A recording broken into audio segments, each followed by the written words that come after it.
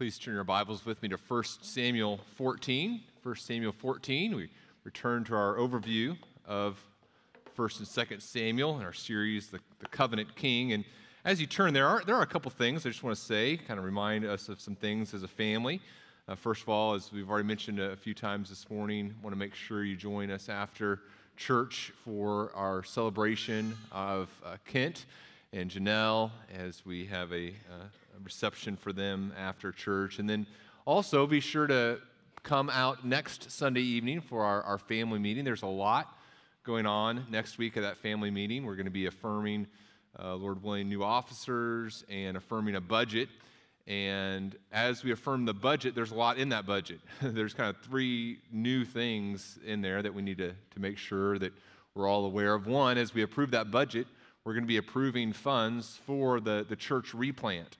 And so we'll talk more about that next Sunday evening, but that's going to be part of that budget. And then also in the budget is our two staff positions. One is that internship that we just talked about with Jake, and then the other is a pastor who's going to be overseeing the church replant. And so those positions are in that budget that we'll be approving. And then also, that Sunday evening, Lord willing, we'll be affirming two people for those positions. So Jake, and he'll be the youth and family discipleship intern, and then Jordan will be being considered for the pastor who will be overseeing the church plant. So that's all next Sunday evening. And also that next Sunday evening, we're going to be holding a reception for Kevin and Sarah Martin as Kevin retires from being an elder here at Bethany as well.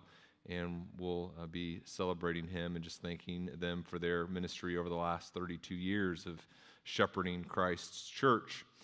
There's a lot of things to say. What to cover this morning. We'll cover some things next week, I think, too. But one thing you do need to know about, there's an opportunity. We want to give you a resource. Every year we try to give a book as a resource to the church. And this morning, if you were in Blake's Sunday school class, my dear friend Jonathan shared, and one of the things that he was talking about was the need for a church to help its people have good doctrine and to be aware of bad ideologies. And there's two books that you can choose from. So you have to make a choice. But it's a good choice, right? And there's two books. We'll talk more about these next week. But one is called Strange New World, How Thinkers and Activists Redefined Identity and Sparked the Sexual Revolution. That's by Carl Trueman. And this is a little bit more of a philosophical work. But if you really want to understand how did we get where we are today in terms of how our culture thinks and what's a biblical way to think, this is a really, really helpful book. I've mentioned before the book that's the larger book that this is based on, Rise and Triumph of the Modern Self. That's a big, thick book. This is a little bit of a thinner book, and it's still got a lot of great stuff in there and would recommend it to you. The other is a little bit more of a biblical, kind of a biblical study. What does the Bible really teach about homosexuality? And so you can use that QR code or go to church email this week or church center, and you can reserve one of those books per family, and we'd love to give that to you as a resource for you in your edification. Also, there's some things I want to encourage new people with. Be sure to check out our website. There's a newcomer lunch and some membership class. There's Be Real this Tuesday for women who are new to the church. Great opportunity to get to know other women in the church. And, I'm just going to punt a lot of these things till next week. We'll say some more about some of these things next week, but want to make you aware of those things that are a little bit more pressing as a family. Well, we are now going to turn our attention more fully to 1 Samuel chapter 14. We're in a 3-week series. The overall series is The Covenant King, and we're looking at the Christ of the new covenant and how the old covenant kings point to Jesus Christ, and the Davidic king points to the new covenant king of Jesus Christ, and we're going to be talking about that more as we go through 1st and 2nd Samuel. But these 3 weeks, we are dealing with a series called The Heart God Rejects. And so here we see Saul having a heart that doesn't love God. And as the condition of his heart is revealed, we see God rejecting Saul as king. And these chapters reveal that Saul's obedience to God is conditional. that it's not true obedience. And Saul always has a reason why he doesn't have to obey God. So in chapter 13, Saul believes, look, you don't have to obey God when it seems unwise to you. Here in chapter 14, we're going to see Saul believe that you don't have to obey God if your circumstances don't warrant obedience. And then as we come to chapter 15 next week, Lord willing, we'll see that Saul believes you don't have to obey God if you don't understand what God is saying. Or if you think you're obeying God, that's okay as well. And we'll see what this is revealing is that Saul doesn't truly love God because, as we're the kind of main idea of this series, is that a heart that loves God obeys God. And Saul doesn't have a heart that loves God. So let's look at 1 Samuel chapter 14. I encourage you, as I've mentioned before, we're doing an overview of 1 and 2 Samuel, as we often do with larger sections in the Old Testament. So I encourage you to be reading this on your own because we're not going to have time on a Sunday morning to go through every verse of an overview. But so be reading chapter 15 for next week. But let me just read some of the verses from chapter 14 this morning. And if you're able to, if you'd stand with me in honor of God as we read his word together. 1 Samuel chapter 14. I'll begin in verse 1. Remember the situation. The Philistines and the Israelites are at an impasse.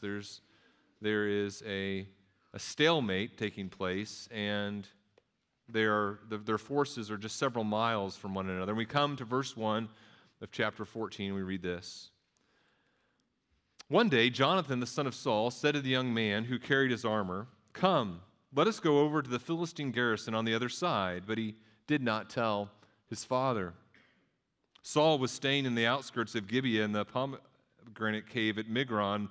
The people who were with him were about 600 men, including Ahijah, the son of Ahitub, Ichabod's brother, son of Phinehas, son of Eli, the priest of the Lord, in Shiloh, wearing an ephod. And the people did not know that Jonathan had gone. Within the passes by which Jonathan sought to go over to the Philistine garrison, there was a rocky crag on one side and a rocky crag on the other, and the name of one was Bozez, and the name of the other Seneh. The one crag rose on the north in front of Michmash, and the other on the south in front of Geba. Jonathan said to the young man who carried his armor, "Come, let us go over to the garrison of these uncircumcised. It may be that the Lord will work for us, for nothing can hinder the Lord from saving by many or by few." And his armor-bearer said to him, "Do all that is in your heart, do as you wish. Behold, I am with you, heart and soul." And then Jonathan said, "Behold, we will cross over to the men, and we will show ourselves to them. If they say to us, 'Wait until we come to you,' then we will stand still in our place, and we will not go up to them. But if they say, 'Come up to us,' then we will go up, for the Lord has given them into our hand, and this shall be the sign to us."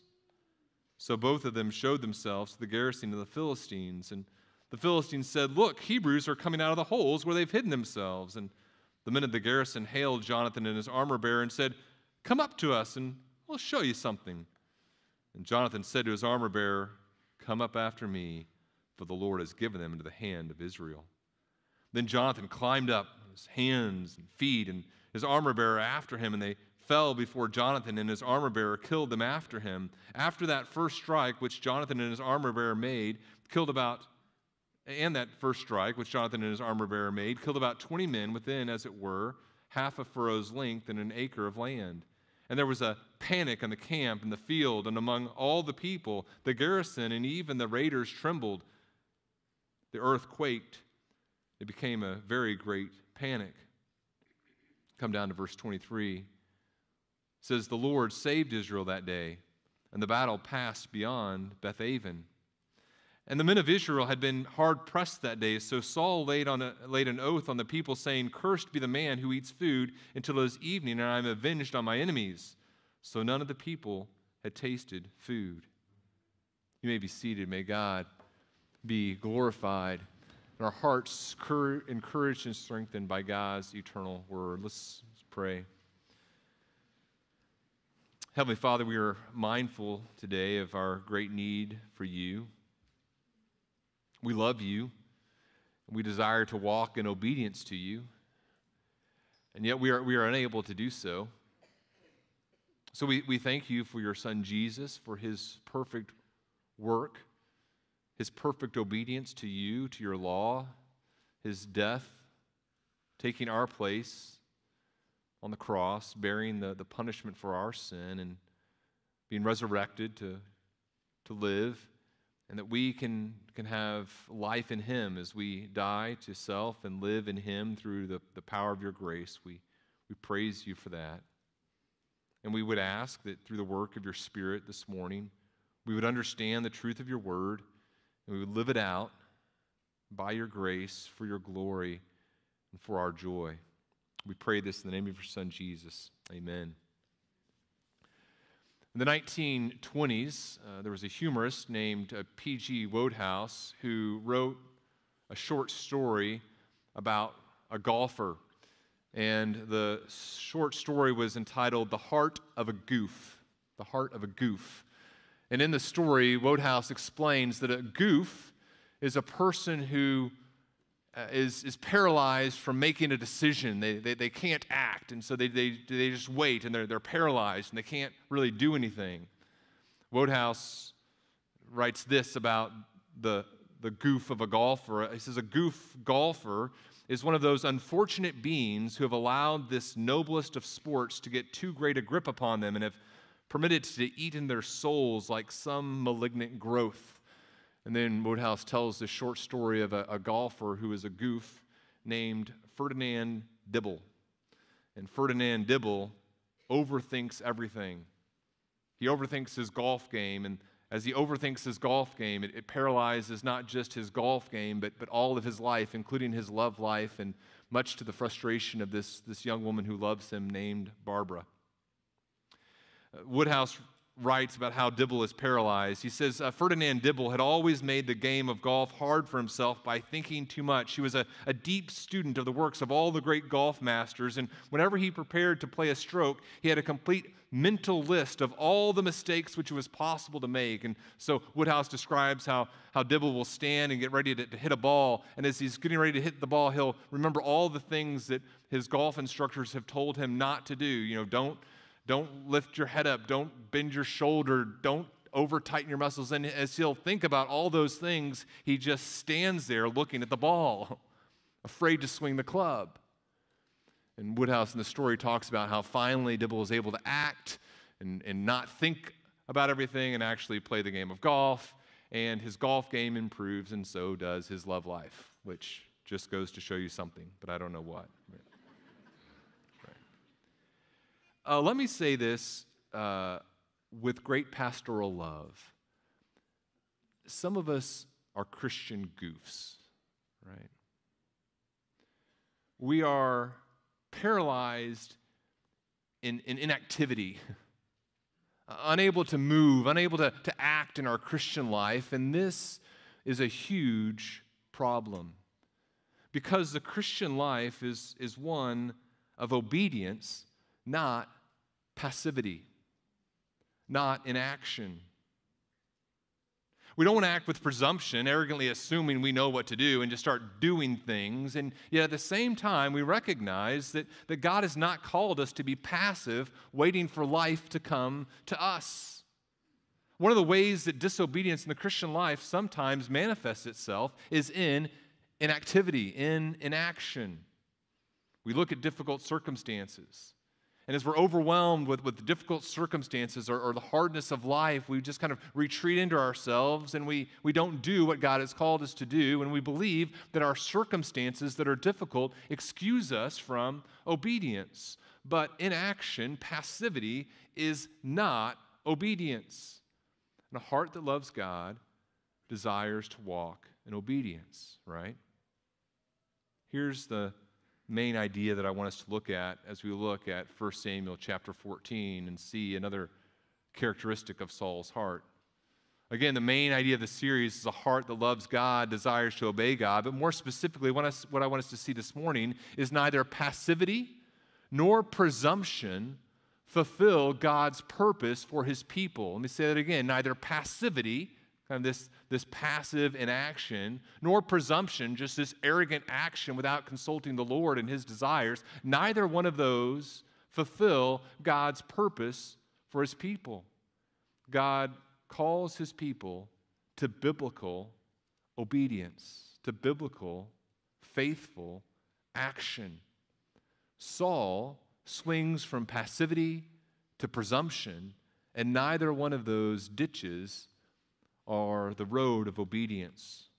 So we're going to look at that. We're going to see passivity is not obedience, and we're going to see presumption is not obedience. Let's begin by looking at passivity, and we see that passivity is not obedience in verses 1 through 23. Look at that text with me, if you would, and remember where we are in the story. The Philistines have gathered at Michmash. They are in the hill country of Israel, and they are causing lots of problems. They've encamped at Michmash, and they're sending these raids into the territory. And Saul and his forces are gathered just a few miles away, and Jonathan is near his father's forces as well, maybe a mile away from that. There's a ravine in between where the Israelites are and where the Philistines are, and there's a stalemate. And as Saul kind of sits around wondering what to do, Jonathan decides to act. It says, look here at the setting here. Jonathan says to the young man who's carrying his armor, hey, let's go to the Philistine garrison on the other side. So let's cross this valley, this ravine, and let's go to the Philistine garrison that's just a short distance away from Michmash, where the main Philistine forces are gathered. And he doesn't say much else to the armor bearer. And he also, the text tells us, doesn't say anything to his dad. Perhaps Jonathan is following that age-old counsel of it's better to ask forgiveness than permission.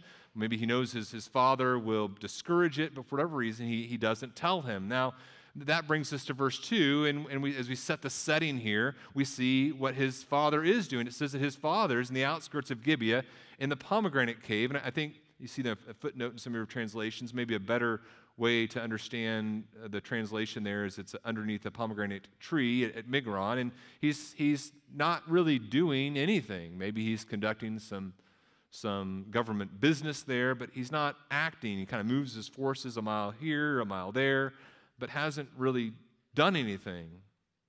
Who else is with him? Verse 3 tells us Ahijah's with him. That's the grandson of the grandson of Eli, Phinehas's older son. And so, remember, Eli was told that his sons were discredited from continuing the office of priest, and so you have this rejected priestly line. Saul has been rejected as king in the last chapter. It's a bleak setting.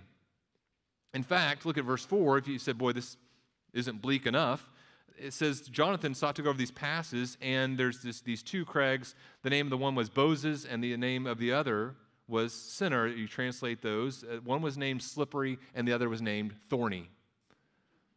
Not good, right? One commentator says this: so much for the setting. Our writer has been rather brisk. Here's the plan, which is secret. Here are the leaders who are rejected. Here is the place, which is impossible. But how does Jonathan respond? Now, in this chapter, Jonathan and Saul are contrasted with one another for the purpose of showing why God rejects Saul as king. How does Jonathan respond to this circumstance? He's unlike his father, he's not dismayed. What does Jonathan know? As Jonathan looks at this situation, I believe God has revealed to Jonathan, and Jonathan believes what God has said earlier, for example, in 1 Samuel chapter 12, where God had told the people through Samuel that it will go well if you walk in obedience. And Jonathan believes what God has said through Samuel. So Jonathan's heart is not like his father's heart. He says to the young man who's carrying his armor, verses 6 and following, he says, hey, let's go over to the garrison of these uncircumcised, of the Philistines. And then he says this: it may be. It may be, this may be what God does. He's not presumptuous. It may be that Yahweh, that the Lord, will work for us, because God can do whatever he wants. He's going to save, and he can save by a lot of us or by few. Let's see what God does. That's Jonathan's heart. He's not arrogantly demanding that the Lord save through him, but he believes that God will save, and he begins to act in obedience to that, in faith.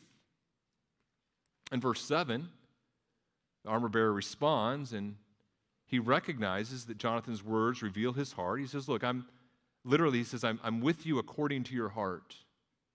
And so Jonathan comes up with a plan. Okay, here's what we're going to do. we're going to go show ourselves to them. We're going to go through the ravine, and they're going to see us. He says, if they say to us, wait until we come to you, then we'll stand in our place. We won't go to them. That would have indicated that perhaps what he's thinking is that would indicate that they're prepared, that they're ready, and they don't want to go to them in that situation. But if they say, come up to us, that's going to reveal something about their arrogance and their lack of preparedness, and then we'll do it. That'll be a sign to us. So again, he's not presuming what the Lord is going to do, but he knows that God's going to save. And he says, look, this might be how God chooses to save his people. Let's see what God does. Let's start acting. And that's what happens. What I want you to notice here in verses 8 through 13 is notice what happens when a heart that loves God collides with difficult circumstances. A heart that loves God, when it encounters difficult circumstances, just doesn't sit back and say, oh, okay, well, I need to wait for my circumstances to change before I can walk in obedience to God. A heart that loves God, as it kind of collides with these difficult circumstances, begins to walk in obedience with humility, recognizing that God is going to do what God is going to do. It trusts in God. And that's what happens here in these verses. And they climb up, verse 13, he climbs up on his hands and his feet. They go in through this perhaps undetected area of the crag there, and his armor bearer goes after him. And then in this space of about half an acre, they strike.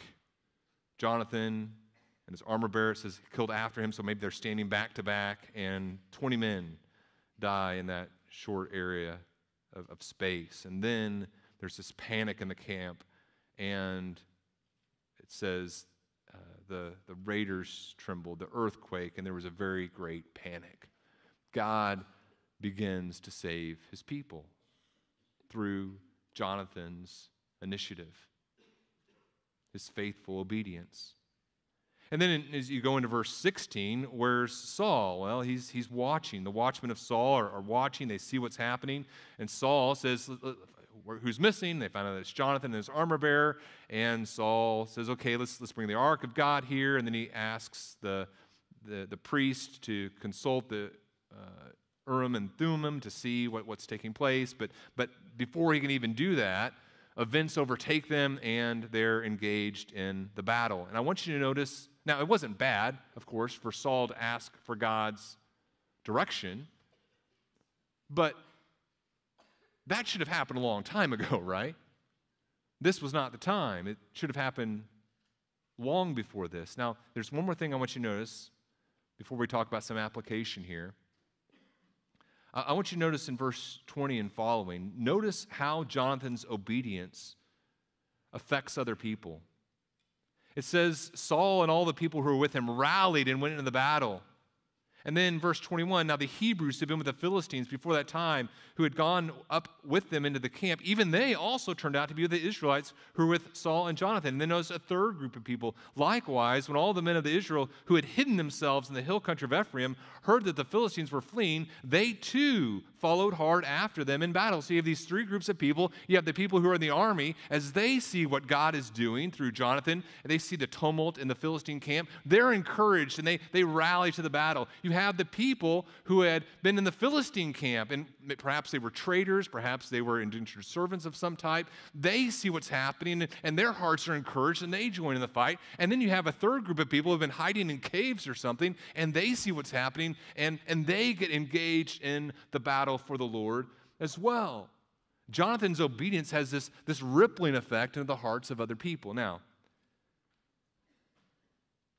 here's the principle, right? Passivity is not obedience. Saul isn't the one who acts, it's Jonathan.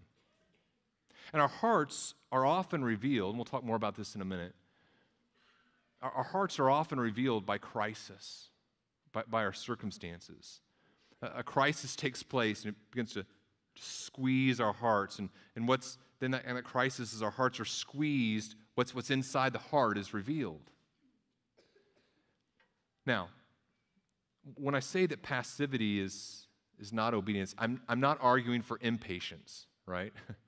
I'm not saying you just need to act with impatience and presumption. We'll talk about that in a moment, but that's not what I'm arguing for. Oftentimes, patience in an individual circumstance is exactly what God would call us to do as we walk in faith. But what I am saying is this: when a crisis and your heart collide, does your trust in God manifest itself through walking in faithful obedience? Or do you believe that your circumstances allow you to be passive? Are you going to wait for circumstances to change before you act? If you're a person who is inclined towards passivity, towards inaction, let me just give you 4 encouragements here as we think about applying the text here. 4 encouragements for you as you think about obedience to God, being like Jonathan, beginning to act. Number one,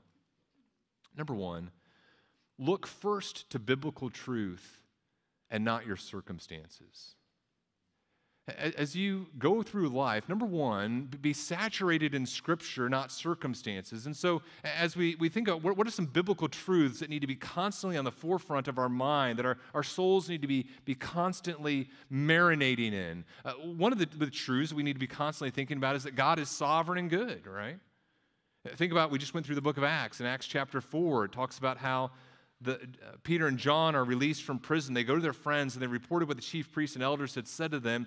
And when they heard it, they lifted up their voices together to God. And what comes out as they've been squeezed, what comes out of their heart, they say, Sovereign Lord. They didn't say, God, how could you let this happen? You say, Sovereign Lord. What just happened to us is exactly what you decreed would happen to us. Sovereign Lord, who made the heaven and the earth and the sea and everything in them, who through the mouth of our father David, your servant, said by the Holy Spirit, why did the Gentiles rage and the peoples plot in vain?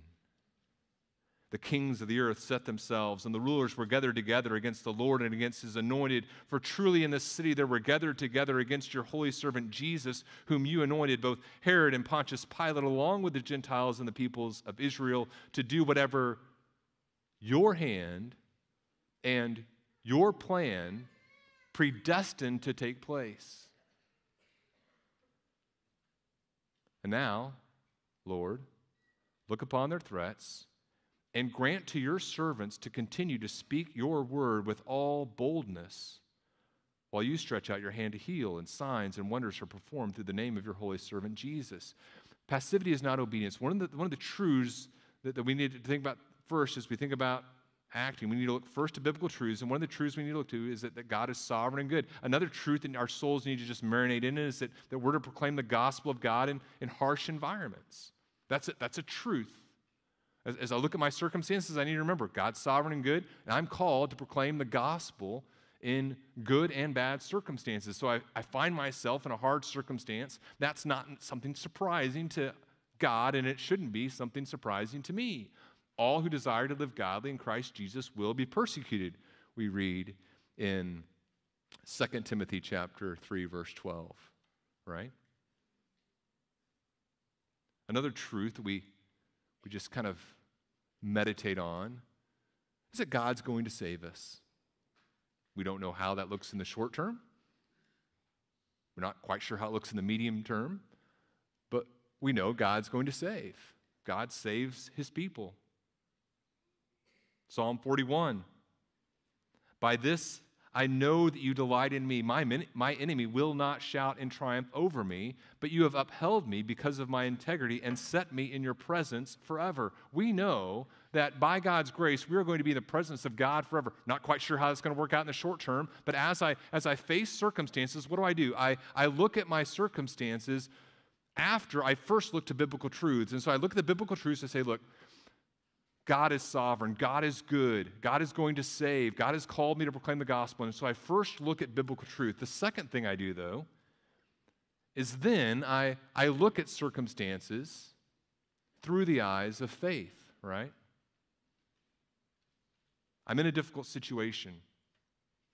And I ask the question, why is God doing this? I think about those biblical truths, and I look at my circumstance, and I ask the question, why is God doing this? Why is there that garrison of the Philistines? there. Why might God be doing this? Maybe it's to fit me for heaven. Maybe there's just a lot more work that needs to go on in my life before I am prepared to spend eternity with Christ. Okay. Let's do some breaking. Or maybe it's to minister to others. You know, maybe there are some people in your life who are semi-engaged in the Christian life. Maybe they're like the Israelites in the camp of Saul. They're there. They want to fight, but they haven't really engaged the Christian life. And God is bringing hard circumstances into your life to motivate them. Or maybe there are some who have begun to leave the faith. They are in the camp of the Philistines, and they're serving the Philistines. They're serving the world. And as God brings hard circumstances into your life, God is bringing those hard circumstances and difficulties into your life to show them what it looks like for a person to truly engage in obedience in the Christian life. Or maybe there are some people are just, they're hiding. They're in the caves. They're in the workplace, and they are just hoping that no one asks them any hard questions about what they believe. And God, in His kindness, is bringing you into a hard situation so that by God's grace, you will motivate them to care for others as well. So, we look first to biblical truths as our application here. Look first to biblical truths, then we look at our circumstances through the eyes of faith, and then we begin to act. You got to act. You got to do something. By faith, motivated by a desire to love and obey God, but don't passively sit on the sidelines. Don't be lulled to complacency in kingdom work by your to-do lists and your meetings and your love of ease and your entertainment idols. God has called you to do stuff. Gird up your loins and get to work. If your circumstances, either good circumstances or bad circumstances, have brought you to a place of immobility, you are not demonstrating a love for God. Again, not talking about the need to wait patiently at times. That's an action, oftentimes. But I'm talking about passivity.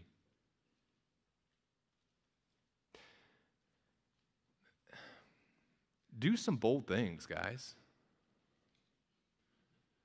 Do some bold things for the Lord. Act in faith. There's a garrison. Grab an armor bearer and just see what God does. Not with presumption.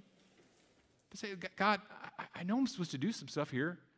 I'm going to begin to act in obedience, and if you're in this, let it be successful. Maybe you've just been sitting on the sidelines, kind of moving your forces from Gibeah to Gibeah to near Michmash, away from Michmash for too long. Maybe this is you. Maybe you said, look,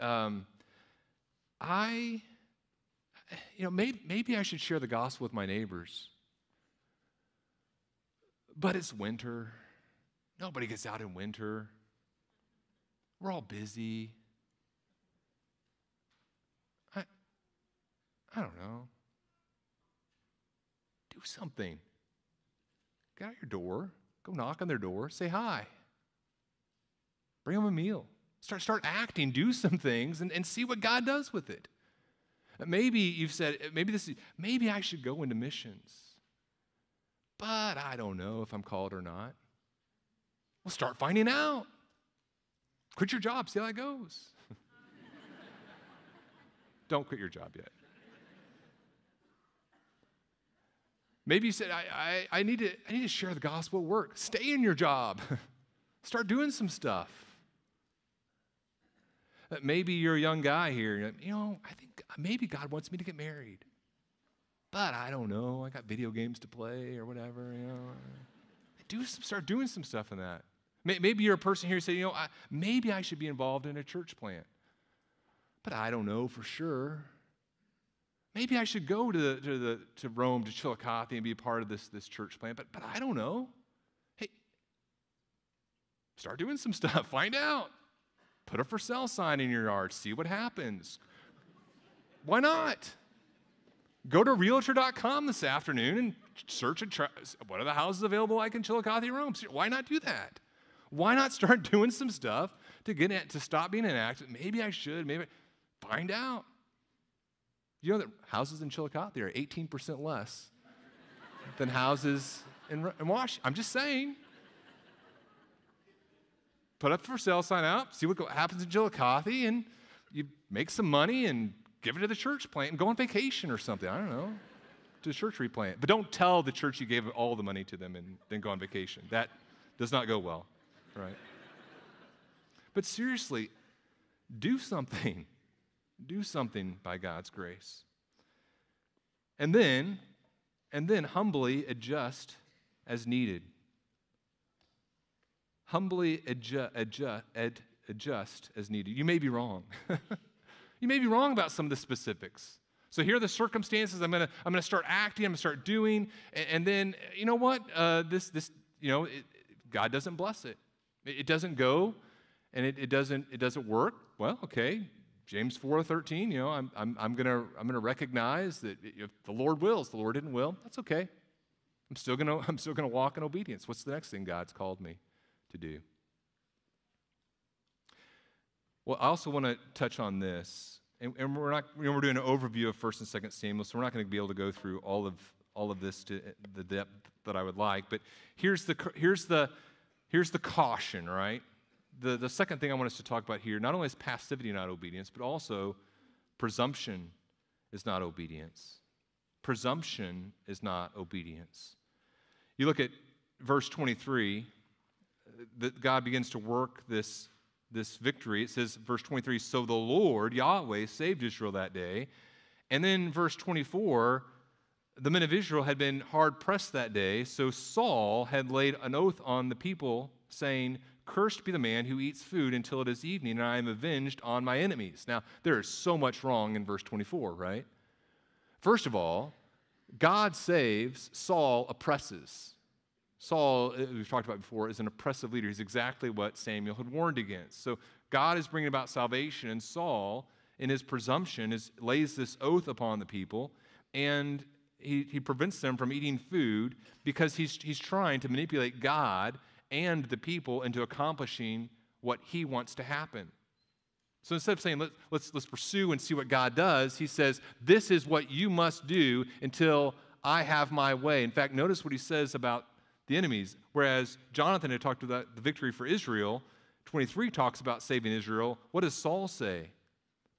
My enemies. My enemies. This is my deal. And you can't eat until I get my way. Doesn't go well. And it just compounds the situation. Things spiral as Saul presumptuously acts. There's food as they begin to pursue the Philistines, and the people don't get any. Jonathan doesn't know about this prohibition that his father has put on the people, and he eats, and that the people tell him, hey, your dad said not to do that. And Jonathan said, my father has troubled the land, he says in verse 29. See how my eyes have become bright because I tasted a little of this honey. How much better if the people had eaten freely today of the spoil of their enemies that they had found, for now the defeat among the Philistines has not been as great. And then, again, things just continue to spiral. They strike down the Philistines from where they were in Michmash and continue to pursue them, but they're faint. And then when there is a time to eat, it says they pounce on the spoils and they begin to eat in a way that's contrary to the law, not preparing the meat properly. Then, again, things continue to spiral, and they are going to continue to pursue the Philistines, verse 36. But the priest says, hey, let's draw near to the Lord here and ask what to do. And so Saul inquires, and it becomes evident that there's something wrong. There's sin among the people. And so he tells the priest to consult the Urim and Thummim. These were two stones that were kept in the breastpiece of the priest's garments, and these two little stones, and it was a way that God had ordained before the coming of the new covenant to understand his will. It's the only ordained means by which they could do things like determining God's will through these types of means. And Jonathan is eventually revealed to have done something contrary to what Saul had said. And so Saul tells Jonathan, "Tell me what you've done." And Jonathan told him, I tasted a little honey with the tip of my staff that was in my hand. Here I am, I'll die. Now, Saul could have said, no. There is a means by which we can redeem a person in the law. We're going to do that. But that's not how Saul rolls, is it? He's presumptuous, and a presumptuous person is a spiritual danger to those who are around them and a physical danger at times as well. And Saul is a danger to the people, he's a danger to himself, and he's almost so dangerous he costs his son his life. But the people redeem him. Verse 45, the people said to Saul, Shall Jonathan die, who has worked this great salvation in Israel? Far from it, as the Lord lives. There shall not one hair of his head fall to the ground, for he has worked with God this day. And the people do what Saul should have done and ransom Jonathan so that he did not die.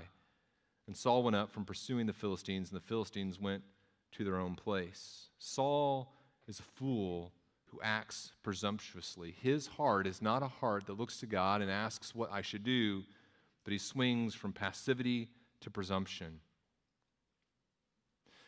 And then verses 47 through 57 kind of serve as a summary of his reign. It tells us about some of the good things and some of the things that are not so good. In fact, verse 48 tells us something positively. It says he did valiantly and struck down the Amalekites and delivered Israel out of the hands of those who plundered them. There are some great things about Saul's reign. Dale Davis is writing about 1 Samuel 14. It says it reminds him of a baseball game that was played in Minnesota at the turn of the century. It was between these two Minnesota semi-pro teams, and the game was tied, and it went into the 10th inning. At the top of the 10th inning, one of the teams scored a run. And then the bottom of the 10th inning, the pitcher got up to bat, and the pitcher on the batting team hit a run, got a single, and then another player behind him got up to bat, and he hit this ball going out in the outfield, far in the outfield, and they both begin to run around the bases. So there's the tying run, that's the pitcher, and then the winning run is right behind him. And the pitcher passes third base and begins to make his way towards home and collapses. And so the other guy comes up behind him, and he sees this collapsed player, and he's not sure what to do, and so he picks him up, and he carries him across the home plate. And it turns out he was dead, but the umpire counted the run. So what do you call that? It's a win, but it's also kind of depressing, right? I mean, chapter 14, it's a win, but this is not the king that's the covenant king.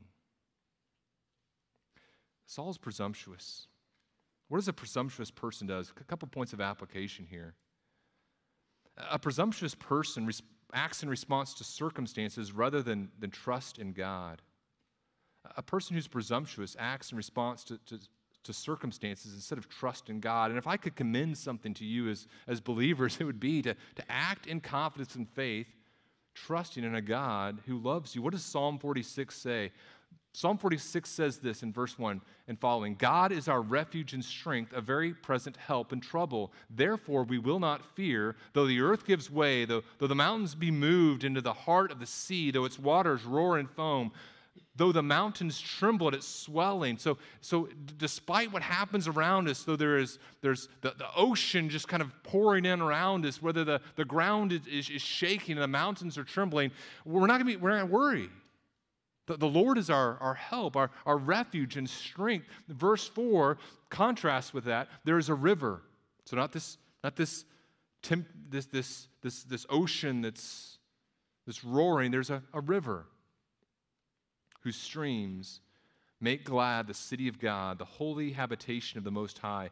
God is in the midst of her. She shall not be moved. God will help her when morning dawns. The nations rage, The nations rage, the kingdoms totter.